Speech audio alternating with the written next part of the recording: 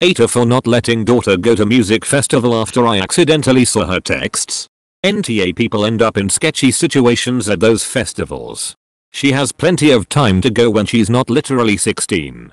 NTA she's underage. Even if pot and booze are legal, they're not for a 16-year-old. And Molly is not legal. 8 for her party plans that you saw her posts, but it is absolutely best for her safety and health.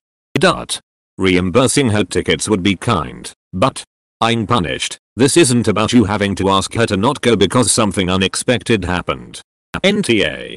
She will likely hate you further, but I encourage you to talk to the other parents. NTA I get you're trying to protect your kid. You should probably talk about the drugs and alcohol with her. While I personally don't think weed is a big deal, Molly on the other hand is way more serious. I guarantee she will get more sneaky and secretive if you don't have a serious discussion with her. I was a 16-year-old girl once, we had our ways.